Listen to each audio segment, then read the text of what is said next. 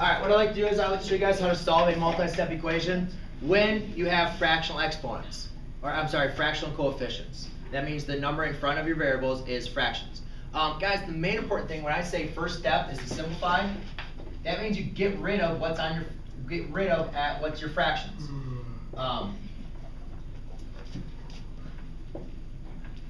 Simplify. There we go.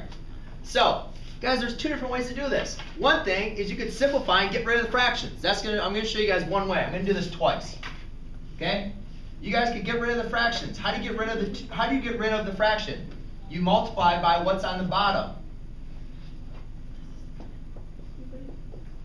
So, what's on the bottom of this what's the denominator for my fraction?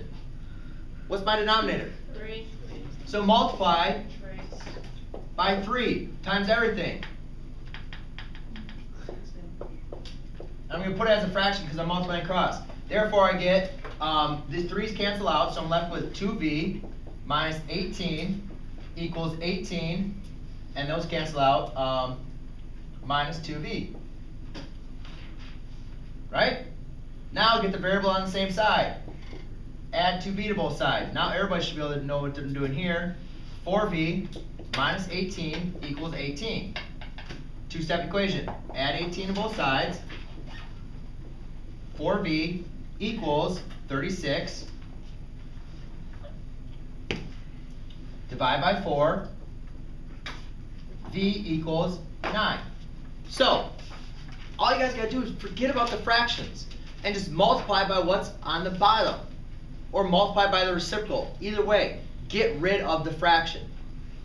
However, guys, you don't even have to do this. This already has, the other thing I like about this problem is that you have like denominators. So therefore, you guys can do the work. Let's do the work with fractions. Why can't we add a 2/3 v? Yes? Not right now. I'm instructing. Hold on. You have negative 2/3 v. You have to add 2/3 on both sides. So why can't you guys do that? We already learned how to add, right? You add your 2/3 v on both sides.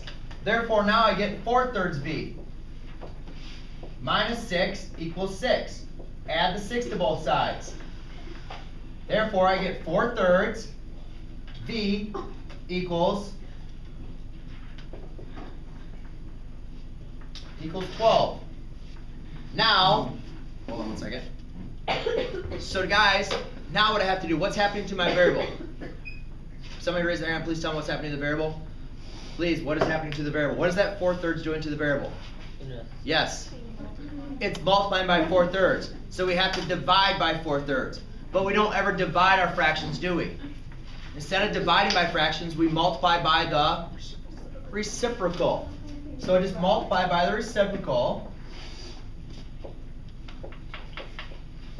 And therefore you get v equals 12. I'll put it over put it over 1. 12 times 3 is 36. 36 divided by 4 equals 9. Yes, your question? Can you use the bathroom? No. So that is how you solve a multi-step equation.